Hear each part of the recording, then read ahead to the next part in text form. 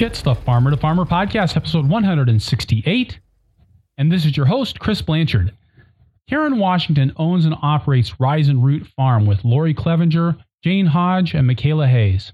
Located in Chester, New York, just a little over an hour from New York City, Karen and her partners raise an acre of produce to serve 2 New York City farmers markets.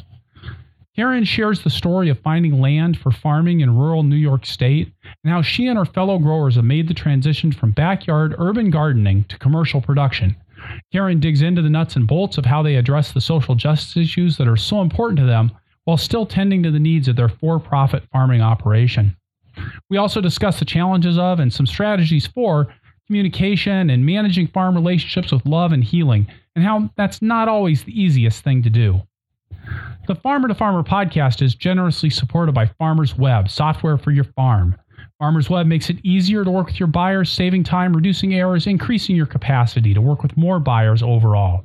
FarmersWeb.com. And by Vermont Compost Company, founded by organic crop growing professionals committed to meeting the need for high quality compost, compost-based living soil mixes for certified organic plant production. VermontCompost.com. And by BCS America. BCS two-wheel tractors are versatile, maneuverable in tight spaces, lightweight for less compaction, and easy to maintain and repair on the farm. Gear-driven and built to last for decades of dependable service. BCSAmerica.com. Karen Washington, welcome to the Farmer to Farmer podcast. Thank you so much. Happy to be here. Really glad that you could join us today. Karen, I'd like to start off by having you tell us a little bit about Rise and Root Farm. Where are you guys located? How many acres of produce are you guys growing? And where and how are you selling that? Yes, so welcome everybody. So I belong to Rise and Root Farm. We are a woman-run farm. Lorrie Clevenger, Michaela Hayes, and Jane Hodge Hayes. We're located up in Chester, New York, which is an hour and 15 minutes from New York City. We're on 3 acres of land. Currently, we are farming 1 acre, and the other 2 acres are being rotated and put into cover crop. And so we grow, the first year we were trying to grow everything, which is really crazy. We're entering our 4th year. So this year, we're starting to understand what the black dirt means, which is rich in nutrients. And so now we're focusing on growing heirloom tomatoes, edible flowers, and herbs. And we service 2 farmers markets. So we are at the Union Square Farmers Market, which is located in Manhattan on 16th Street. We're there. And then we're located in the Bronx, called the La Familia Verde Farmers Market on Tremont Avenue in the Bronx. So those are our 2 markets, as well as selling to restaurants. Yeah. That's us, Rise and Root Farm. Now, you said that you're entering your 4th year of farming now in 2018, but this is your 4th year of farming at Rise and Root Farm. You've been involved in agriculture for much, much longer than that. Yes, so I started through community garden work and also my backyard back in 1985, and really had no farming experience whatsoever. My parents weren't farmers. My grandparents weren't farmers. And so I just, learned on the fly, basically by reading books and going to the library. And then when I got involved in the community garden back in 1988, I was surrounded by a lot of people who had farming in their blood. So I learned a lot from them. And from my experience, as well as my partner's experience, we got a lot from working in our community gardens, a lot of hands-on work, understanding where our food was coming from, which is really, really important. And so we decided that, we would give it a try and sort of move up into farming on a larger scale. And so that's where Rise and Root came into play. How did you make that transition from being a backyard urban gardener and working in community gardens to actually doing commercial production? Because you were growing vegetables for sale while you were still in the city, right? Correct. So we were doing right.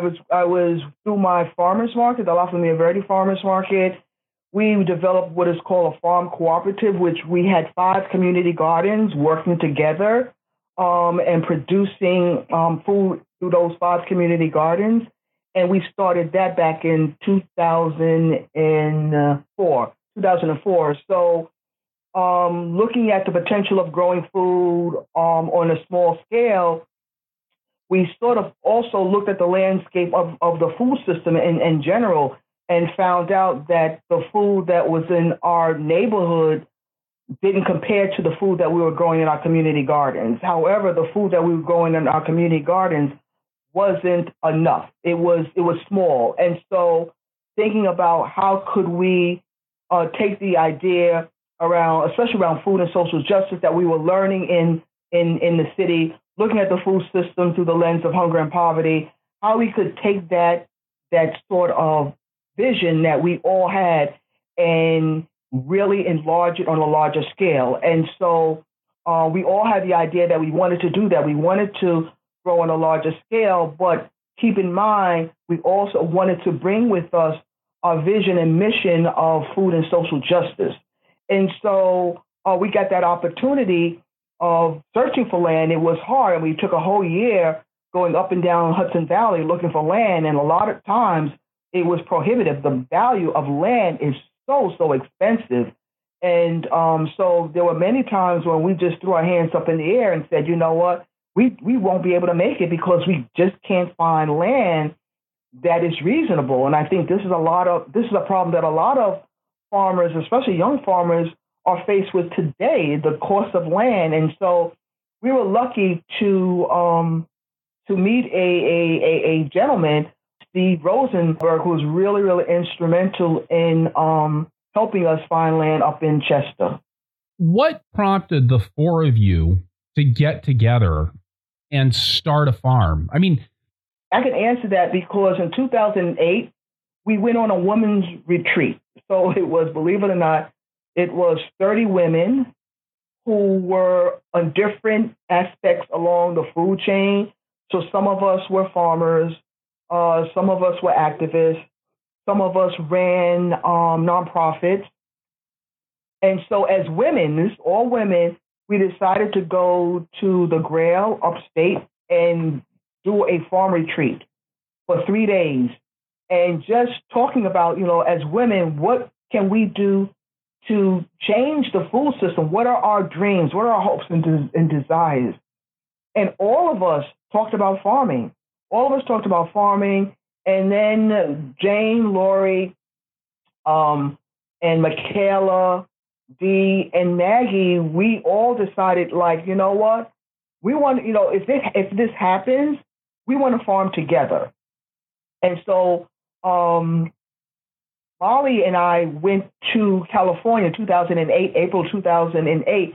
We went to the Santa Cruz program, which is a 6-month program, living in a tent, learning how to grow organically. It's called CASTIS, the Center of Agroecology and Sustainable Food Systems, which really, really teaches you how to grow food on various scales. So it's a farm scale, it's an urban farm scale, it's an orchard scale.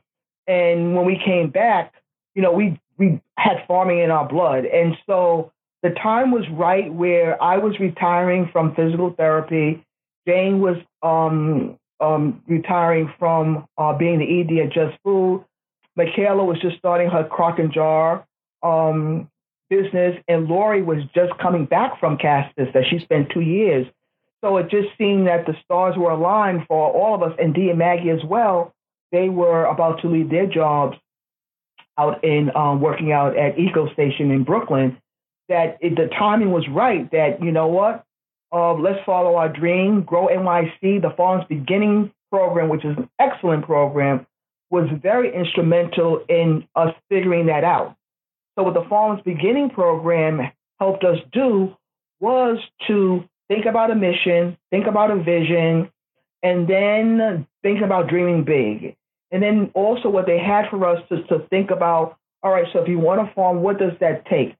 There's a budget, capital, how to manage the farm, What are your strengths, your weaknesses, your opportunities, your threats? It was it was an excellent program. That was a 6-month program. And at the end, it was about dreaming big. What is your vision? And so, as I look back on what our vision was when we took the Farms Beginning program in 2012, we had all said by 2014, we will have land, which we have, that we will be farming together, which we're doing. And so I think for any farmer that's out there that wants to think about farming, you have these tools. If you're in the city, you have the Growing YC Farms Beginning program that can really help you flush out, what is it that you want to do in terms of farming. And then we tell people, to go to many places as you can and tell people what you want. Tell people that you're looking for land. And so we were lucky to be able to continue to put that message out that we were looking for land, and someone heard it. And so advice for any new farmer to be is that don't keep your hopes and dreams inside. Shout it out, because there might be someone out there that is out there to hear it and willing to help you. Well, and that seems like something that you've talked about a lot over the course of your career about engagement with community. But I mean, and maybe I'm casting stereotypes here, but it seems like not an easy thing to do for 4 women, 2 of whom are Black, to go into a rural community that's largely white and say, hey, we want to buy land to have a vegetable farm. Yes. And so that's why we had 2 white women who are our allies. Yes, there is that stereotype that's out there. Yes, there is. Race is definitely in the equation in the food system, which is predominantly white, male-oriented. But you know what? The bottom line, at the end of the day, even when we went up to Chester, our first year of farming, there were farmers who sort of laughed at us behind our back because we took the principles of, putting raised beds, doing drip irrigation. Because if you look at the history of the Black Dirt region, it had so much moisture and so much organic matter that at times they were getting rid of water and that putting drip irrigation. But because of climate change and things that are changing, we started to do raised beds and also to do drip irrigation to help with conserving water using mulch. And at first, farmers said, look at these, women, who had a history of, growing in cities, and now they're bringing their practices up here. But when they saw what we were growing and they saw our work ethic, our hard work ethic, at the end of the day, they sat back and they really admired what we did. And so, we were, they just took us in as, just other farmers, because I think at the end of the day, they saw how hard we work, and that how hard we work in terms of being stewards of the land and how we cared about what we were growing, intentional using organic practices and what we were doing. And so I think we definitely gained the respect of a lot of the farmers. And then during the second and third season, when we started growing our heirloom tomatoes, especially in High Tunnel, a couple of farmers would come in and say, wow, you're growing the best tomatoes. Can you teach us how to grow tomatoes in High Tunnels? So at the end of the day, it's really about working community. So at the Chester Agricultural Center, we have 4 farms. And even though the 4 farms are independent farms, we do work cooperatively. And that means that we share the greenhouse, we share our common ideas, successes, failures, we share each other's equipment. And so I would advise future farmers to think about working in community, which is really, really important, because then farmers learn from each other, and then you learn to respect the work ethics that all of us are doing. So again, another piece of advice, if you can, work cooperatively with other farmers, it's a plus because you learn a lot. I think any farmer that says that they are an expert, I tend to disagree with that because I feel that the only expert is Mother Nature, and Mother Nature will tell you right from the start who's the boss. So tell me about Chester Agricultural Center. That seems like an interesting idea to me because the way you described it, it doesn't sound like it's an incubator program in the sense that it's meant to funnel people through, but it sounds like more of a land access initiative. Yes, the Chester Agricultural Center was formed by investors. So there are numerous investors that came up to Chester to purchase land with the hopes of really helping beginner farmers. And so how it works is that you lease the land, and up in Chester where we are, which is in the Black Dirt region, where the land is extremely, extremely rich with organic matter, we're leasing the land for about 480 an acre per year. And for us, it's reasonable. There's infrastructure there already. So we also lease the infrastructure, the greenhouse that's there. We have a cooling barn that's there. And so, and we also pay rent on that. We lease that as well. But if you look at the cost for young farmers to lease land in the Hudson Valley, we were at one place that it was, we went to a meeting one time and the guy was saying how, the closer you are to New York City, the more expensive land is. And he was talking about land being like $50,000 to over close to $1 million an acre. And most of that is close to the city. And most of that cost is for, celebrity people that have the money that want to quote, be on farmland. They're really not farming. So that was sort of saddened to hear that. And then we would go up along the Hudson Valley, and there were costs of $200,000, an acre. And then there were, some places that we would go on that they really didn't know the soil structure in terms of the ability to grow vegetables. And then there were some quirks that, some people wanted us to farm their land. However, they had family members on the land, and they, we could farm for free, but we had to make sure we took care of the family member. And there were a lot of quirks along the way. But again, we went out there and we traveled and we visited farms and we listened to people. And again, all the while, just putting out there, we're looking for land. And like I said, it was really Steve Rosenberg from Scenic Hudson, who I happened to be sitting next to on a tour of the Hudson Valley. And, he said, you know what, I may have someone that you need to speak to at the Chester Agricultural Center. Now, folks, I know many times you're getting leads, and after you have been searching for so long, and all of a sudden someone gives you another lead, there's two directions that it goes. The first direction is that, well, I've been trying, and it's really getting expensive, so why should I, call this person for them to tell me again that the land is so expensive, it's so far away. And then there's the other voice that tells you, you know what, give it a try. You have nothing to lose. And at first, you're afraid, but you know what? We decided to call. We called, spoke to the guy at the time that was running the Chester Agricultural Center.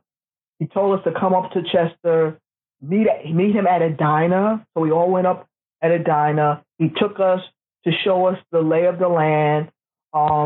We met some of the next meeting, we were meeting some of the farmers that were up there, and sitting down and listening to the other farmers that were going to be in this project and listening to their work ethics, that, they were stewards of the land, they believed in organic practices.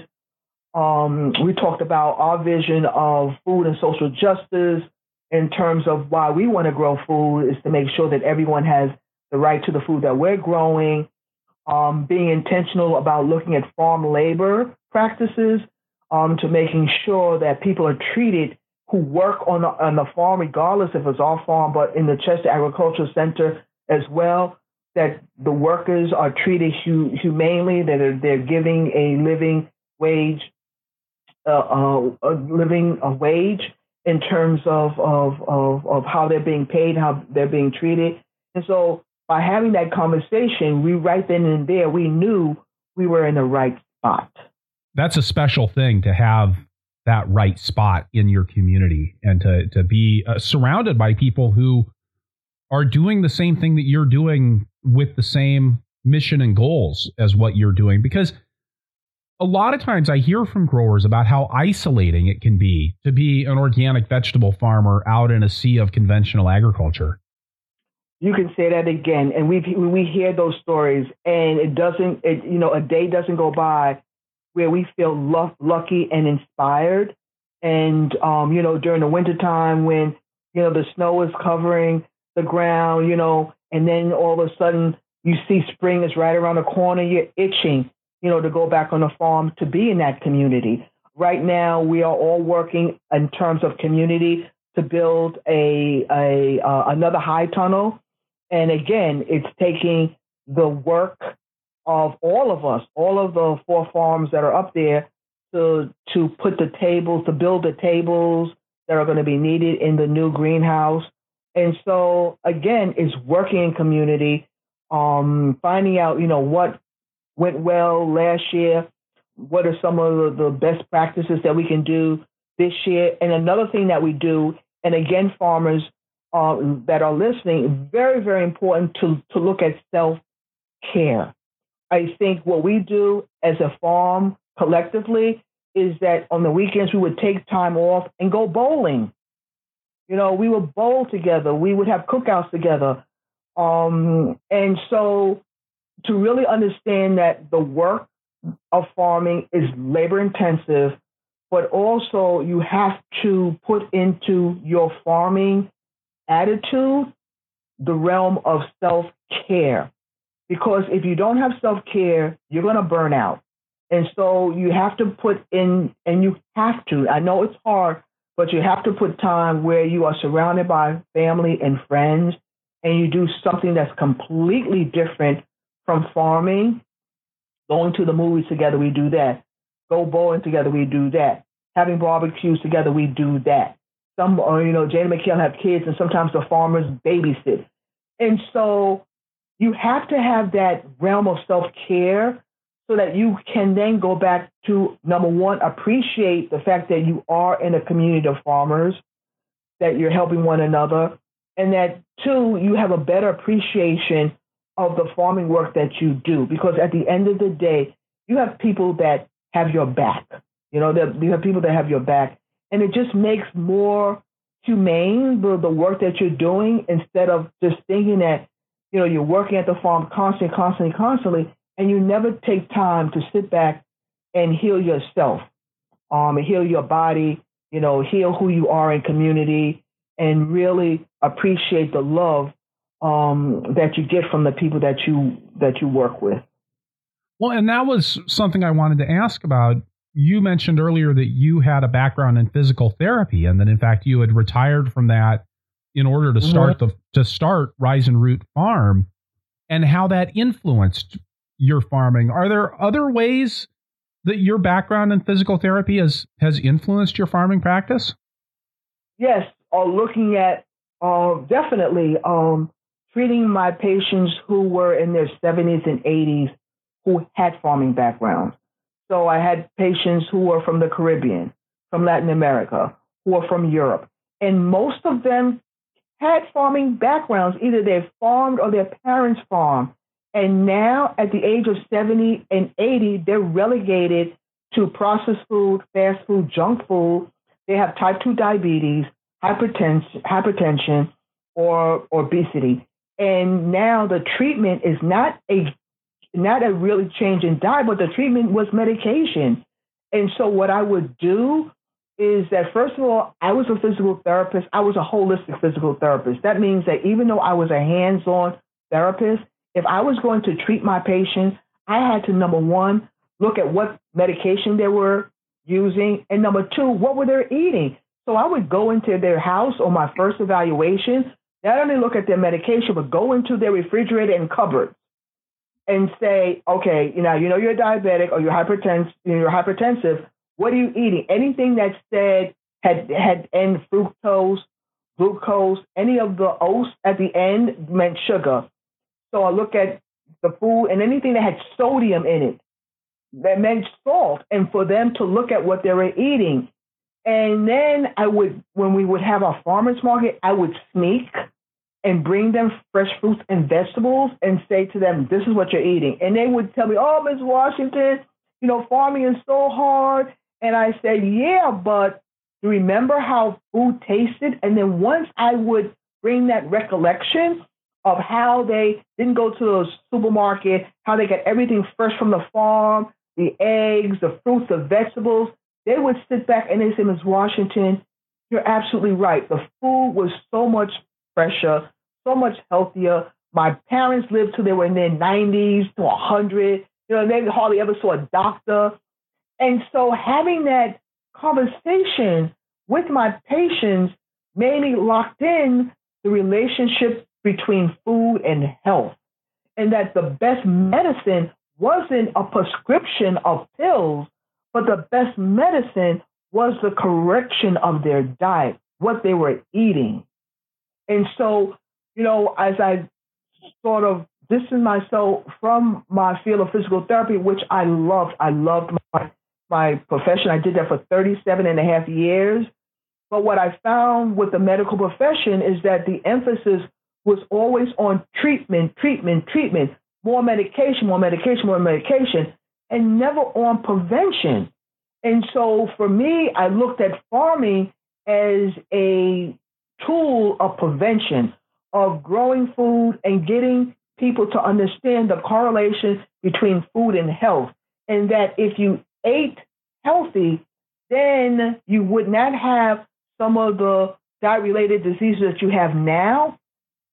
And so that also pushed me towards advocacy and activism, living in a low-income neighborhood and seeing the food system and where I lived that was surrounded by fast food, junk food, and processed food, and then having to, again, take that on and educate the people in my neighborhood to understand where their food was coming from, not from the grocery store, but from a garden, from the ground, from the earth, and getting them encouraged to want to grow food and be into gardens and understand the relationship between food and health. How has that perspective influenced the ways that you've chosen to market the produce from Rise and Root Farm? So, very excellent question, because first of all, to educate people the fact that we're for farmers, like you said, 2 of us are women of color.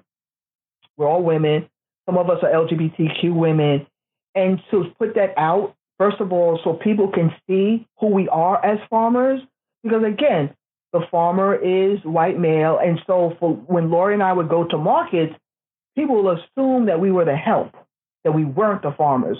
And so to number one, to educate people the fact that, yeah, we're women, we're Black women, and yeah, we are the farmers, we are the owners of Rise and Root Farm, to educate them because of the stereotype or the assumption. That's number one. And also to have people understand that we are a farm and that we do accept WIC coupons, health bucks, and so that even though we may be at one point we're at 14th Street Union Square, and the other time we're at the farmers market in the Bronx, that we are reaching out to all people, because as part of our vision and part of our mission is that everyone, no matter their ethnicity, no matter their income, everyone has a right to the food that we grow. And so it's not based on high end, we're not growing food for high end, we're growing food for community. And that whatever the high end restaurant is paying for our heirloom tomatoes or edible flowers or herbs, the people in the Bronx are privy to the same heirloom tomatoes, the same edible flowers, the same herbs that high-end people are getting as well. And so we want to make sure that people understand that the food that we grow, everyone has a right to purchase it, and everyone has a right to eat it. And we want to make sure that's clear of who we are as farmers. So do you charge different prices for your food in different marketplaces? Yes, we do. So, yes, because again, we are a for-profit farm, but even though we are in the Bronx and it's a, quote, a low-income neighborhood, there is a price for our food. There's a price for our food. And farmers that are out there, you really have to educate a lot of consumers, especially if you are in low-income neighborhoods, that there's a cost and value for you as a farmer and for your time and for what you're bringing down. Now, I say that because in many low-income neighborhoods, you're surrounded by a charity food system that is doing an excellent job in stemming the tide of hunger and poverty. However, we have to understand that the charity model of providing food through soup kitchen and food pantry, the great job that they're doing, is supposed to be for emergency purposes. And so when you have people that are relying on that food system and coming to a farmer's market, sometimes that idea of food is supposed to be free or food is supposed to be low cost figures into that mentality. So what I've found in the 15 years that we've been working at our farmers market is to educate people the value and cost of food. For example, so we have, we bring in our carrots. So our carrots are $2 a bunch. And so when a customer comes up and says, well, why am I paying $2 a bunch for your carrots, where I can get it from the store down the block that's wrapped in cellophane for 99 cents. Or I just got a bunch of carrots from the food pantry. So I have to explain to that customer that these $2 carrots that I have in my hand, I'm the farmer. I grew it. I put the seed in the ground. I took care of it. And I brought it down 50 miles so that you can have it fresh.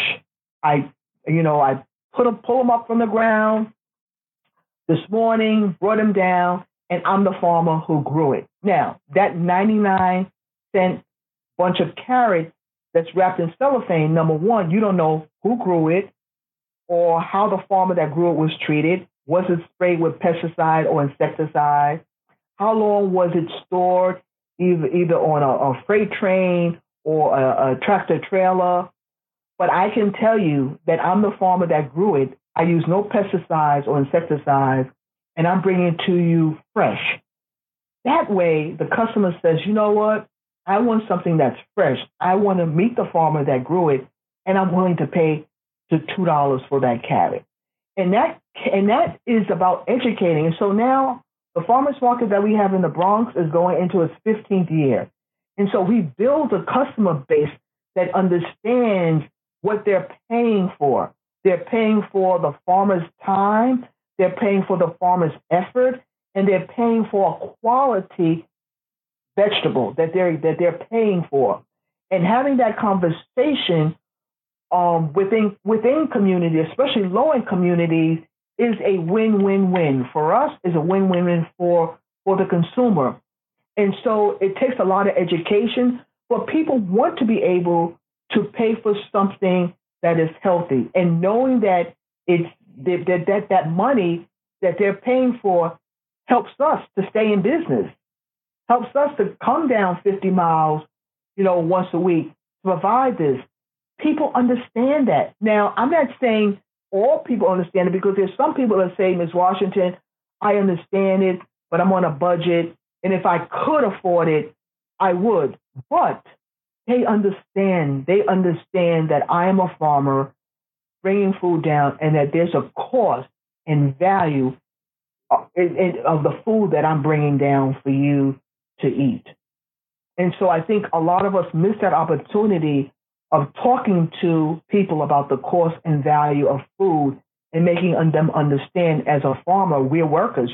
This is our income. We're trying to pay bills, put a roof over our head, provide for our family, and there's a cost in that. And so to educate the consumer to understand that, we're trying to make a living just like you're trying to make a living, that there's a cost in that. And that the food that we're bringing down is not free. It's not low cost. That there is a cost and a value to the food that we're bringing down. So how do you decide how much you're going to charge for your produce in different markets? Well, the thing is that, you look at what other people are charging at other stands. You look at, you hear what other farmers are charging, depending on the community that they have their farmers market in. You also look around, the various stores, the supermarkets, and other vegetable stands, and see what they are charging, and really looking at that price, and knowing that, you're going to up your price a little bit more because of the fact that, you're bringing a product that's organically grown. You're bringing a product where the consumer is meeting the farmer that's growing it. And so you base a lot of the margin on that, on what other farmers, in terms of the farmers market, what are they charging for the same product you're bringing down, and then comparing that with what is being sold at local grocery stores or vegetable stores. And sometimes, let me tell you, the customers will tell you, like you say, like I told you, they would say, I got, collard greens are 79 cents a pound. How come yours is, $2 a pound, And then sometimes, what another hook that we do sometimes is that for customers that are somewhat skeptical about, purchasing, we will give them, like, say, for our heirloom tomatoes. Our heirloom tomatoes are, priced in a low-income neighborhood. We will charge $3 a pound for an heirloom tomato, whereas maybe at a high-end market, you may charge $6 or $8 a pound. But you know what we do? Sometimes we would say, you know what? Here's an heirloom tomato. Take it home. Come back. And they will come back and say they've never tasted anything like that, and they're willing to pay that price.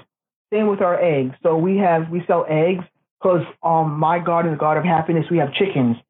So we sell our eggs $4 a dozen. Now, that's compared to 99 cents that you will find at the local grocery store. So like at Seatown or Farm Fair, eggs will go maybe 99 cents a pound or $1.99 a pound, or in some cases they may even get them free at a food pantry. So when we say $4 a dozen, the customer is saying $4 a dozen. So this is what we do. We say, okay, take two. Take here. We're gonna give you these 2 eggs. Take them home. We cannot even keep our eggs.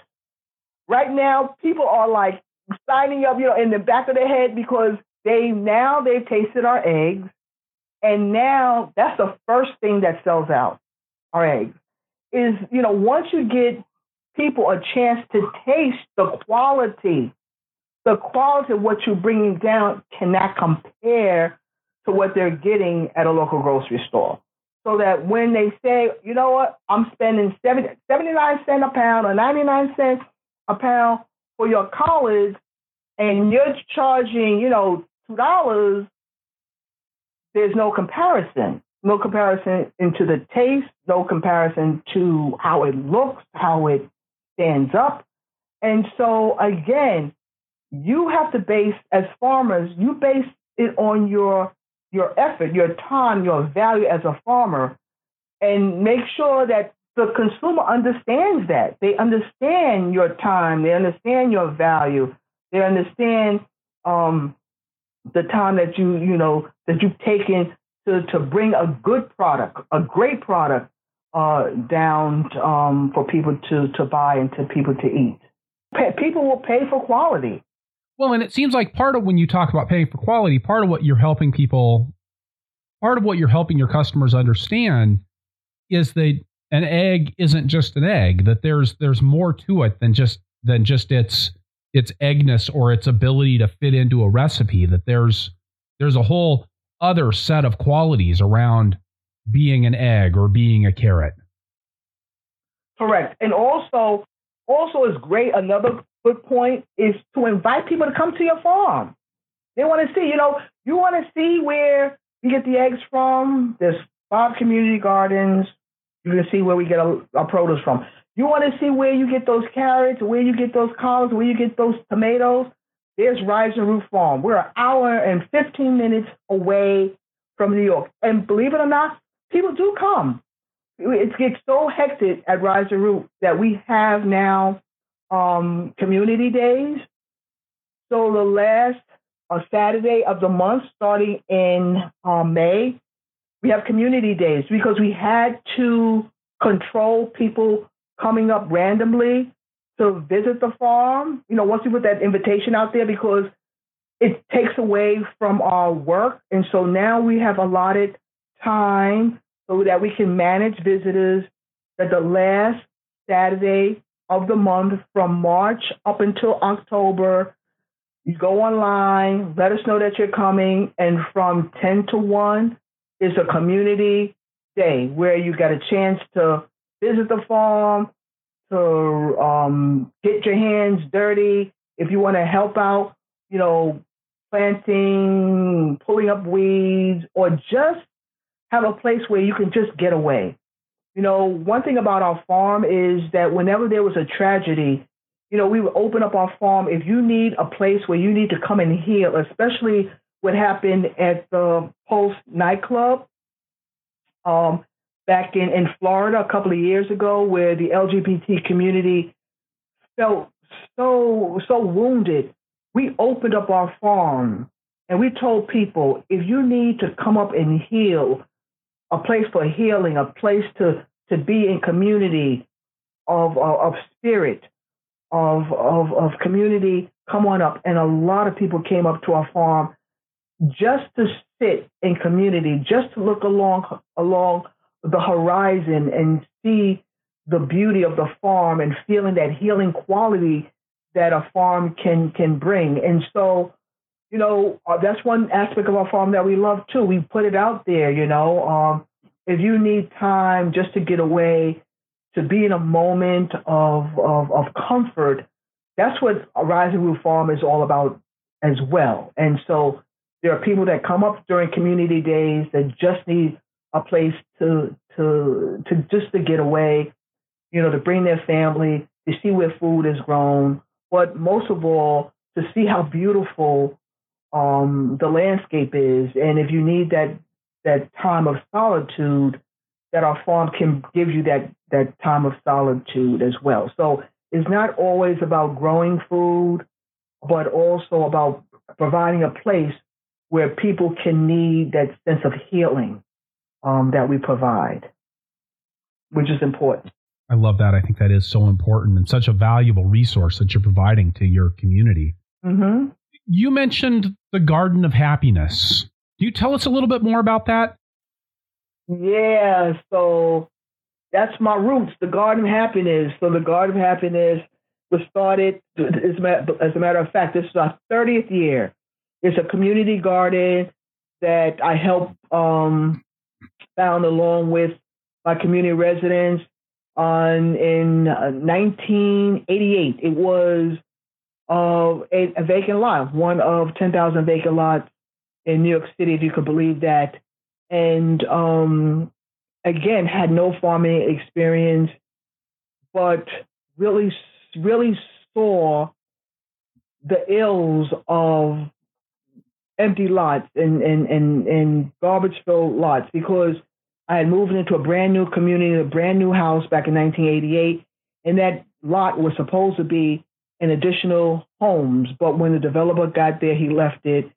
And so for the first 3 years of living in a brand new community, right across the street was an eyesore. And so, you would hear the words, and words can be very, very painful, that people would say, they would call us garbage. Look at this, look at these people. They live in garbage. They live in filth.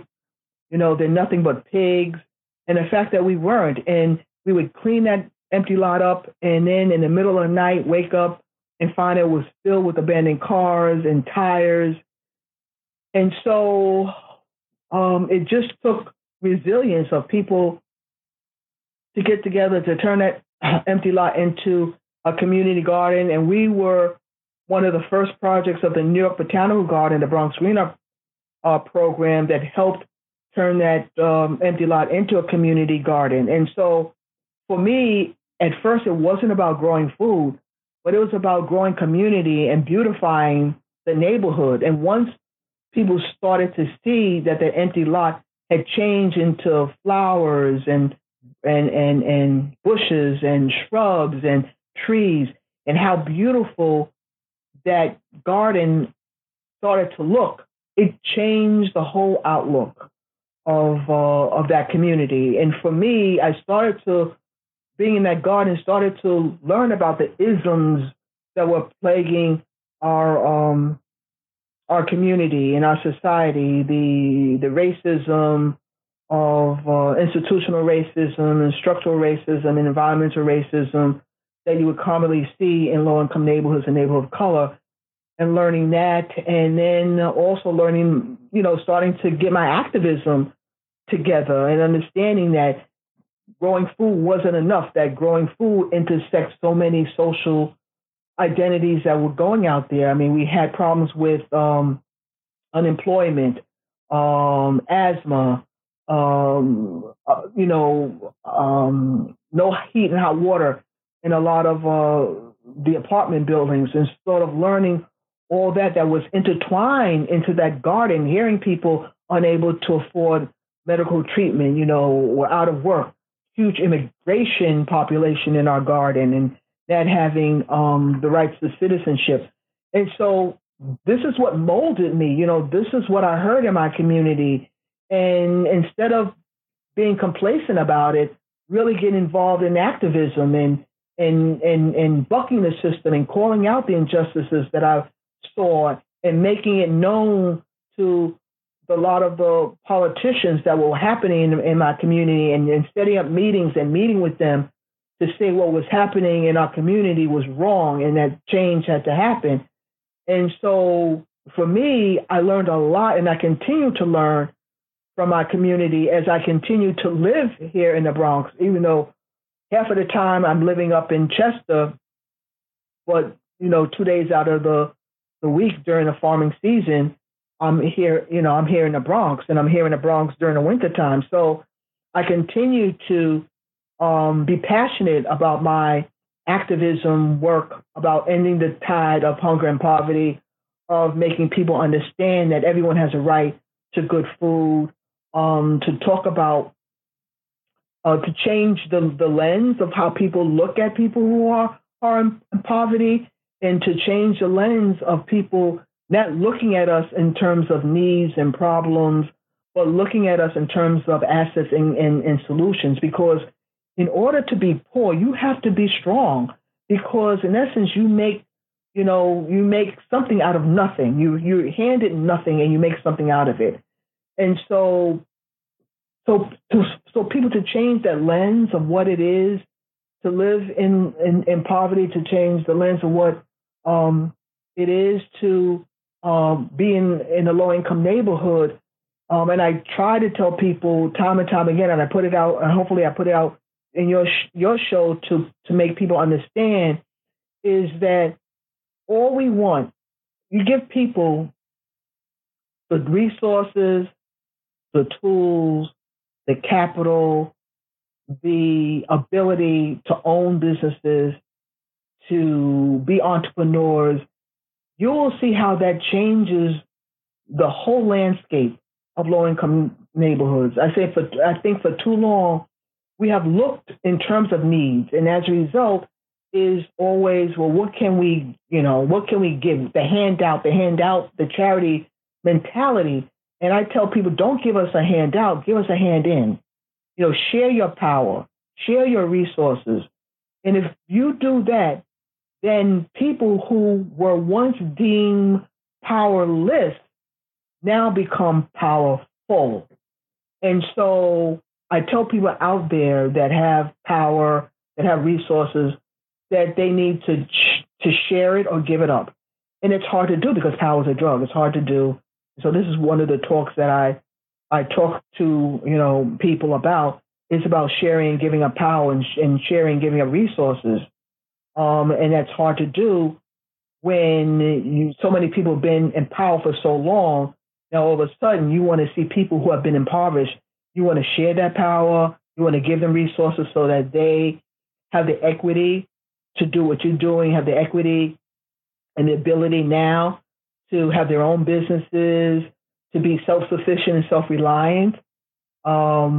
Yes, that's difficult for people to see, especially to see people who are Black and brown all of a sudden obtaining power and being to be on their own. It can be a scary thought for people who have been in power for so long.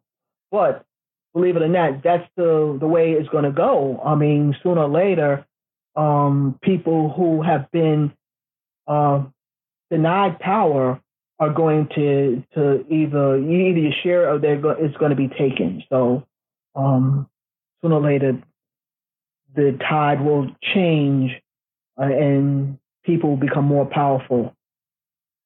So when you talk about sharing power, sharing resources, how do you affect that with your community from Rise and Root Farm? Well, I think we do that in a number of things in terms of our work ethics, so that we have people in community that come up and work on our farms. You know what? You don't know who their economic status is. You don't know their educational status is. You don't know their immigration status. And you have a group of people working together, especially during our community days. And the intention is that they're working together to help us on the farm. And so it's getting people to understand that there is no difference. There's the person around you could be homeless or could be poor, and the person next to you could, have affluence, but yet they're there working together. And so when we talk about our farm and we introduce, our mission and vision on our farm, we make people to understand that, you could be next to a person who is affluent, you could be next to a person who is poor. And the bottom line is that we're all working here in community. And if we can work in community in our farm, then we can also change the social status that we're having in our world, where we're starting to have a system of the haves and have-nots, and making people understand that that when you do have affluence and you do have resources, how better it is to try to share it to those that don't have. And so what Rise and Root Farm does is to lay that foundation whereby when we have our community days and people come up, is we always invoke that sharing mentality of people going around and talking about the work that they do, and then finding ways that, that if there is ability to share, that they can share their resources, that they can, be involved in what people are doing.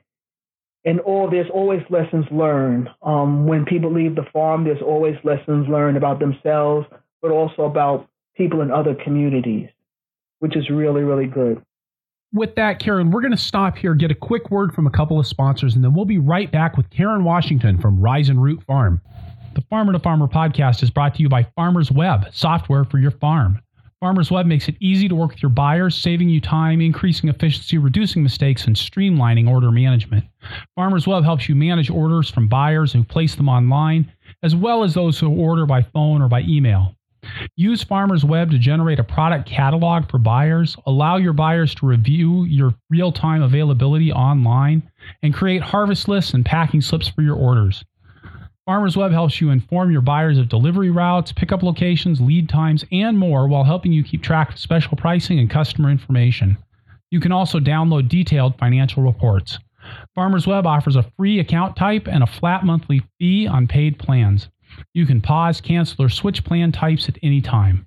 Check out a demo video and Farmers Web guide to working with wholesale buyers at farmersweb.com. And perennial support for the podcast is provided by Vermont Compost Company, makers of Fort V and Fort Light potting mixes. When you're growing transplants, all of the investments you made in plant materials, heat, labor, and overhead depend utterly on the performance of the media where you expect your plants to grow.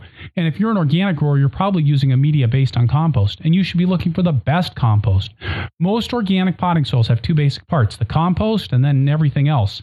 And at Vermont Compost Company, Carl Hammer and his crew are very intentional about the inputs they use in their compost. While they're making use of waste products, waste disposal is not their primary goal. Ingredients are sourced consciously and with the end in mind. The same goes for the everything else part. Like the best in art, everything in Vermont compost potting soils has a purpose, whether it's the chips of ocean blue granite or the kelp that provides micronutrients and a little smell of the ocean. Fully composted compost, top quality ingredients, and a real sense for the art and the science of plant production, combined with a real commitment to organic growing professionals to create a consistent product year after year. And in something that's subject to as many variables as market farming, it's nice to have something you can count on. VermontCompost.com. And we're back with Karen Washington from Rise and Root Farm in Chester, New York. So, Karen, just before the break, you were talking about working in community, and you were talking about this in this larger sense of working with community members and having them participating in the farming and gardening operations. But you guys also are managing this farm in community. There's 4 of you working together, and I've farmed alone, and I've farmed in a partnership, and I know that those two things are different, but my partnership was just with one person, and I'm always amazed when I hear about people like 4 people all farming together. How do you guys divvy up the work? How do you guys make decisions, and how do you just make it all work without being in a constant state of commotion? Well, let me tell you something. It's difficult, but difficult, challenging, and fun. And at the end of the day, first of all, we start from a place of love. You got to start, because there are times where there's certain decisions that have to be made that affect, people's livelihood. There are disagreements that come up. You have 4 women. We have 4 women. We have 4 strong women. We're 4 opinionated women. And so you learn how to navigate that. At times it's difficult. At times decisions have to be made in consensus. And so we meet once a month. Once a month. And if something is really, important, then we'll meet sooner. But we meet once a month. We have an agenda.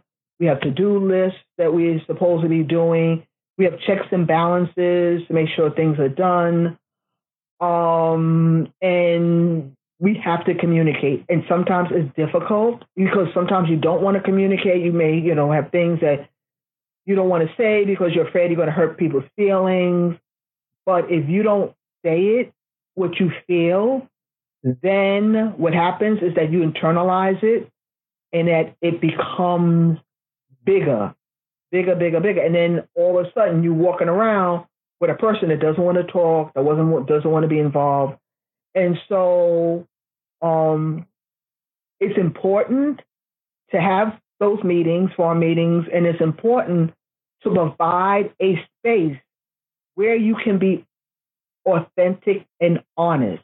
And even though it may hurt feelings, but you have to be honest to make it work.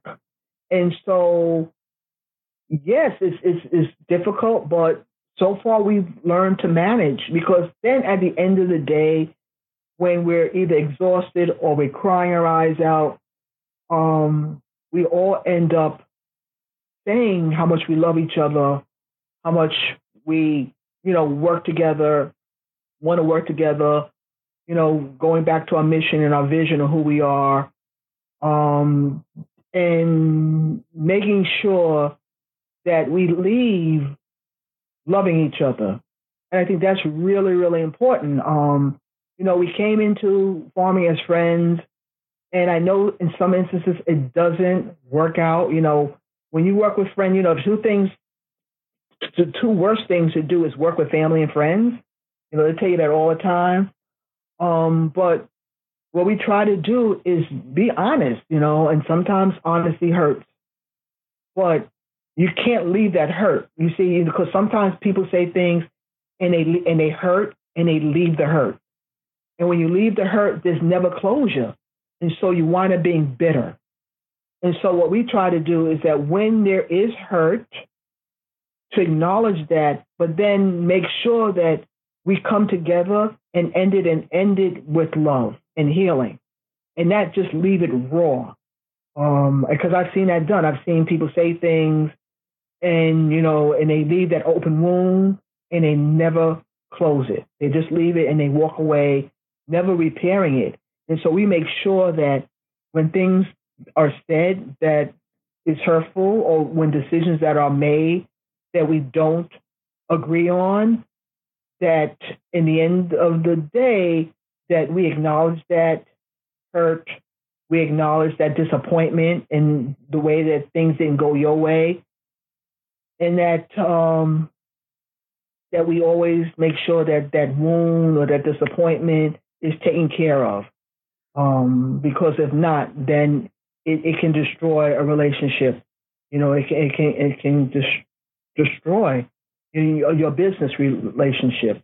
And so, and we had that in the beginning, because we had that when, before Rise and Root, there's 4 of us, we had 6. So it was not only Jane, Michaela, Lorrie, myself, but there was Dee and Maggie. So it was 6 of us at the very beginning. And Dee and Maggie made the decision to go their own way to do Rocksteady up in Milton, New York. And so that was hard. That was hard because we thought that we were all going to farm together. And at the last minute, they decided that they wanted to farm on their own. And again, working on going through that traumatic break and how that would affect our farm. It took a lot of time, but again, we constantly talked through it. We constantly made sure that, we would still remain friends. We constantly looked at our farm as sister farms, so it happens. It happens, and there are times where it's difficult, but at the end of the day, your friendship and love prevails. So that's how we deal with it. I think you used the term closing the hurt. Right. Closing the hurt.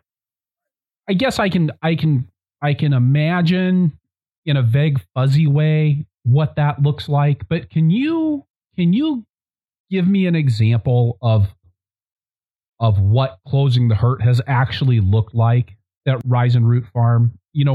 A situation that developed and then how it was resolved, how it was made so that people could move forward effectively in partnership. Yeah. So, so look, with Dee and Maggie, when they decided that, because we didn't know what was going on. And, at the last minute, they come and say, well, we decided we're going to, go our own and purchase this land up in Milton. First is like silence. It's like, we didn't know, when did you make the decision? How do you make the decision by yourself? But we talked through it, and they came, first of all, we had a conversation over the phone, but then they came down and we met in person and we talked about it. Why they felt that this decision was made, that it was an opportunity for them. The decision was made because they were given an opportunity that they had to jump on. And they only had a few weeks to make that decision. And if they didn't make that decision, then that dream or that opportunity would be lost. And so on one hand, you're upset because, we decided we're going to farm together. But on the other hand, they were given a great opportunity that, you have to put yourself, in our place. So we said to ourselves, well, if we were given that opportunity, what will we do? Will we grab onto the opportunity as well? And so putting yourself in their position of giving a once in a lifetime opportunity to be owners of a farm that they were managing during the summer and getting the help that they had for people on board to help with capital, to help with them getting it started. Again, it's something to think about. And then having the talk within ourselves, the four of us, of yes, number one, we're hurt. Yes, number two, they didn't tell us to the last minute. But then the fact that they were given an opportunity that they couldn't pass on. And putting ourselves in their place made us understand. And then when they came down together to talk to us, to hug us, we cried together, but in the end, we looked at it, what? We're happy for them. We're still connected. We still work together. We're a sister farm. We still share resources. We still share, they still come down and help out on Rise Roof Farm. We still go up there to help out on Rocksteady. We realized that it made us stronger. It made us stronger. So in that instance, yes, we felt hurt. Yes, there were hurt feelings, but then we put ourselves in their place. And then we cried and we hugged. And then we started to look at the bigger picture, how in essence, even though they're not part of Rise and Root, that Rocksteady is still part of who we are in terms of community, and how we still work together, and how we still share resources, and how we still visit one another, and how we still sleep over. We sleep over at Rocksteady. Rocksteady sleeps over in Chester. So, again, that wound that was open, how we got together and how we closed it. And so, again, and it takes big people. Now, let me tell you, there are some people who are stubborn. There's some people who are stubborn and set in their ways, and they don't want to forgive. They don't want to forgive, and so they continue to move on with that hate or that resentment. And let me tell you something: hate and resentment or revenge. It will eat at you. It will eat at you, because if you see that person again, it stirs up that animosity. It stirs up that feeling that doesn't feel right. And so we wanted to be a place where when we see Maggie and Dee, we want to feel right. We want to hug them. We want to, engage in them. And so whenever they're, if you don't close that wound, you have that bitterness. And the bottom line is that you're left with that. You are the one that is left with that pain and that bitterness. The other person may not even feel it, but you're left with that. And that eats away at you as a person. And who wants to live their life with pain and guilt and resentment that continues to eat away at who you are as a human being? That's a hard life to live. That's a hard life to live if you are continue to live with pain and resentment and hurt. And if you don't find a place for healing to take place, then you are going to develop ulcers and you're going to develop. It's not a good place to be in. I'm sorry to say, it's not a good place to be in, to hold all that baggage and to continue to hold it year after year after year, because you never made closure. You never closed that wound. And so, if people out there that are listening, you got to close that wound, because you as a person, you're carrying on that infestation, that doesn't make you right as a person. There's something that's still missing. And until you close it, then you're not going to be whole as a person. That's just my 2 cents. Karen, I mean, it seems like a related thing that you mentioned, related but tangential thing that you mentioned earlier, was this idea of checks and balances that you guys have in place to make certain that the work gets done. Can you talk a little bit more about that? Yes. So we have a whiteboard up on the farm. For a whiteboard, if not the whiteboard, we have a sheet of things that need to be done and duties that. So at our meetings, we have to-do lists, So now we're trying to get like a truck. We're trying to get a 10-foot truck so that we don't have to always rent out at U-Haul. So we're trying to do that. We're trying to now look at our organic certification. We're trying to think about labor. So, so there's certain dues that each of us are responsible that we have to do. So we make sure that those things are checked off. Work on the farm, there are duties, there's things that need to be done on the farm. And so there's a list of things so that whoever comes to the farm early, because we go to the farm at different times. And so if there's water that has to be done, if the greenhouse has to be watered, then that's on the list. If there's new planting that has to be done, that's on the list. And what we do is we put our initial next to that list of duties that need to be done. And then when they're finished, we check it off. And so there's responsibility that all of us have to do on the farm. And so there's a list that goes up of what needs to be done. And then, we see what's on that list and we do it.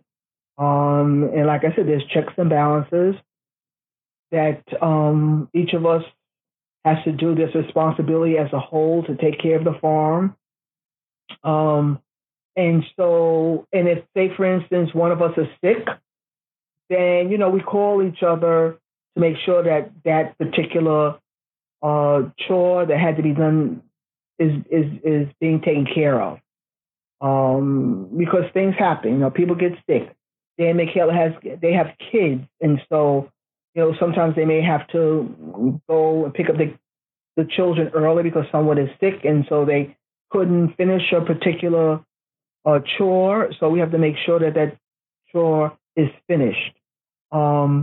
We have weekends off. So Saturday, the latter half of Saturday we have off.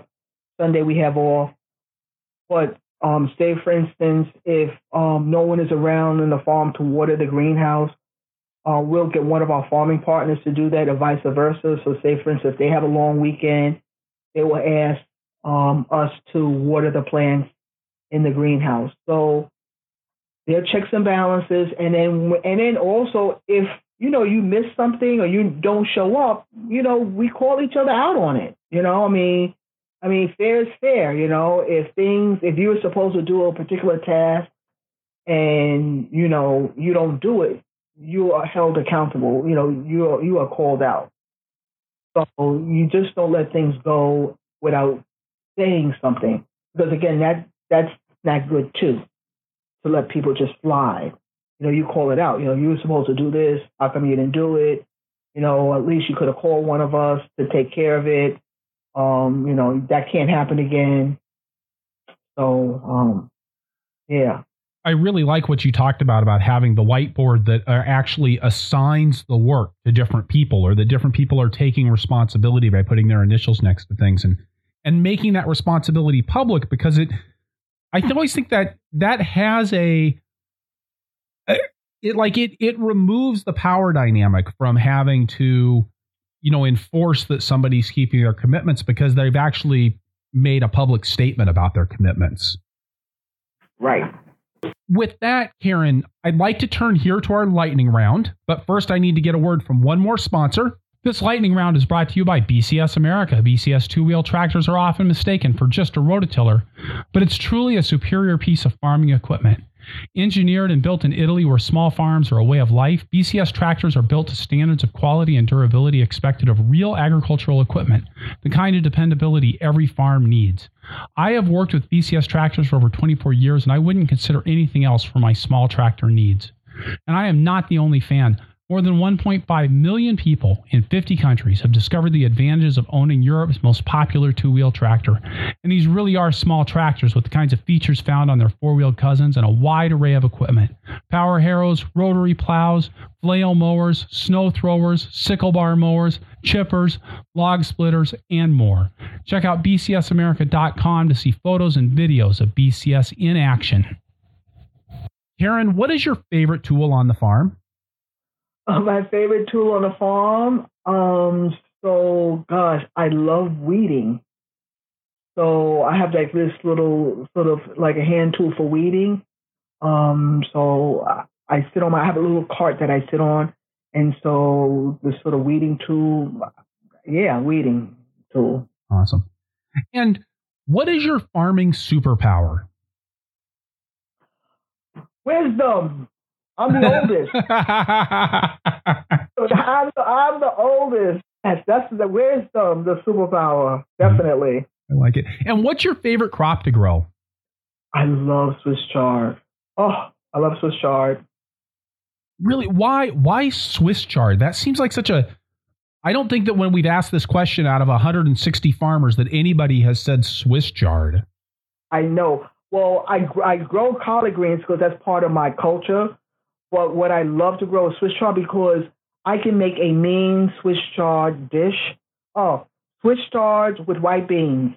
So saute onions and garlic, okay, and I like a little hot pepper and saute that. Then I cut up the Swiss chard, and then I welt the Swiss chard and then saute that. And then if you have, I usually use a can of white beans and put it in there. And put it around. Oh my goodness, delicious. And then once the white beans are in there with the Swiss chard and the onions and garlic, then I take some grated cheese and grate it on top.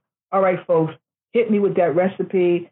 Let me know how great it is, especially with the kick of the hot pepper, be it a jalapeno pepper, a serrano pepper. Hit me up and tell me that you did that recipe and it's slamming.